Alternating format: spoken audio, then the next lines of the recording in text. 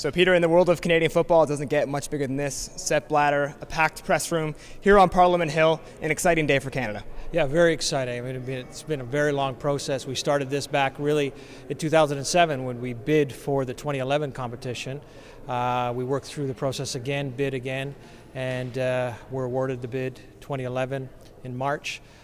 Since that day, we've been working with each of the candidate bid cities. Really, it's been a process over 18 months. And we're live, we're real today, announcing 6 official host cities of Vancouver, Edmonton, Winnipeg, Ottawa, Montreal, and Moncton. And so what happens now is that we can move forward with these 6 cities, and we're real, tangible, and people can get excited now in their communities to know that they're actually hosting a FIFA Women's World Cup 2015.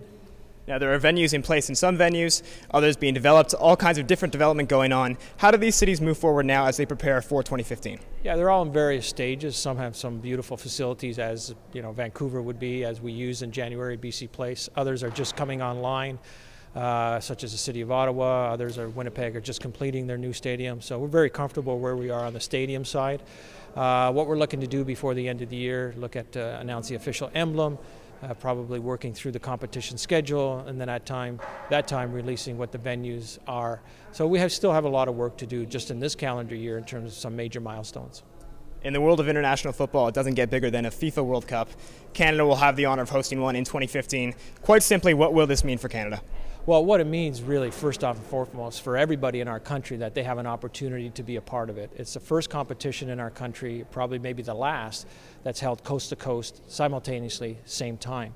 So anybody from Vancouver all the way through to Moncton has an opportunity to participate. Touch and feel, we like to say, in this competition. It's never happened before, may never happen again, so it's a once-in-a-lifetime opportunity. With that comes the promotion, the FIFA background in terms of all their support, international clout, international support, our sponsors, and Canadian Soccer Association working with each one of the cities to make sure that we have a sellout concept for each and every one of the 52 matches.